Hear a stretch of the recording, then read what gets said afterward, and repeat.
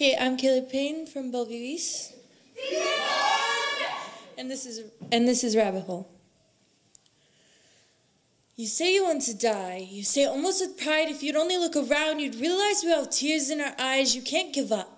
Not yet. I'm so afraid one day you won't smile, laugh at all the tricks that I played, and one of us will forget to pray that you're okay. We know you're not. And the next will wake up to the sound of our cell phones ringing, to the voice of a stunned mother because she believes she could have done better, and everything will go spinning as life falls down the rabbit hole, and all I can think is if you were here, you'd be laughing. It won't be any fun without you. I can hear your voice in my head now as you tell me sometimes you wish you could perish in a background noise. Did you have any idea what to me those words implied? It's like saying every moment we spent painting our futures on your walls meant nothing. It means saying goodbye to every happy memory we shared because I'll only be able to see you alone, crying. I will still remember the creaking of the swing sets, the clash of the wooden sticks as we pretend we were soldiers. But I'll cry because you won't be there. No one else knows my secrets. No one's delved so deep into my boxes as suffocating, so who will I share them with if you're gone?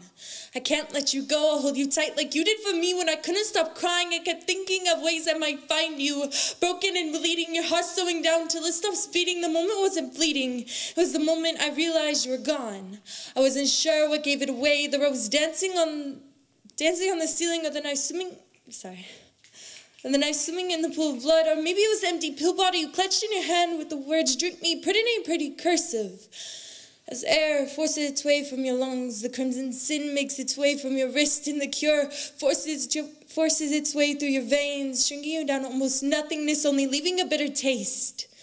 You left me sitting here, cold loneliness we both know too well swept over me, and I'm wondering, with guilty conscience, am I being selfish, asking you to stay when you're too...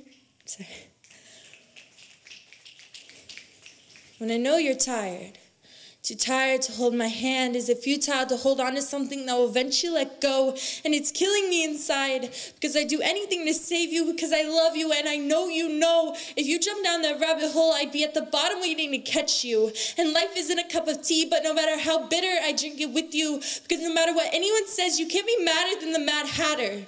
We always loved that story. It taught me every second mattered. I left a world behind for one that seemed much happier, but I thought it made you happier. So what? Maybe the rabbit looks at his watch because he doesn't want to be late to a tea party date, but I look at mine, hoping it will freeze so down as your laugh fills the breeze. Don't let fate be the queen. When it screams, try your hardest to get free because this teacup's still spinning and this clock, it's still ticking. So if you think about following that rabbit, remember how the minutes we spent talking felt like seconds.